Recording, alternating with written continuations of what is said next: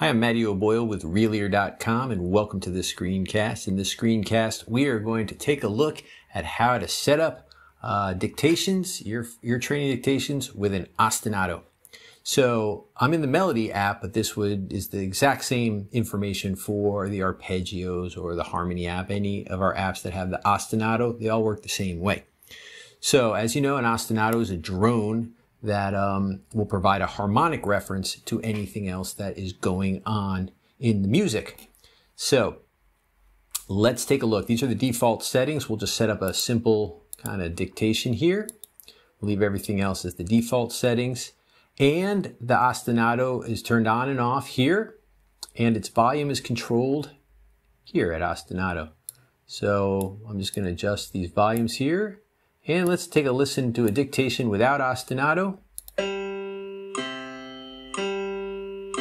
you repeat, do-dum, do-dum. So that's your basic call and response dictations. Now, let's hit it with ostinato on and hear the difference.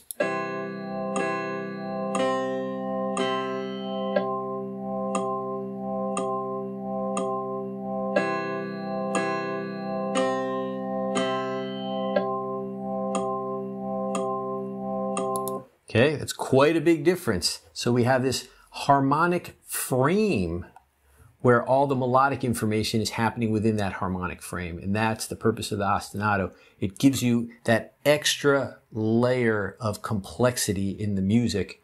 And you start hearing, here in this case, the melody notes in a different relationship because you have that constant drone that's going on. So let's just run quickly through a couple of the settings here. You can change your main note of the ostinato, the one that you're hearing, to any note you want. And it doesn't have to be a note. It could be a chord. So we have all these chords. Let's take just a power chord here and have a listen.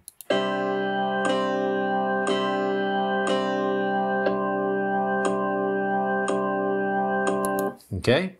And of course you can change the octave, just like you can change the octave of your melody there. Another feature that you can use is instead of having the ostinato sound on every beat, you can just have it sustained for the whole measure.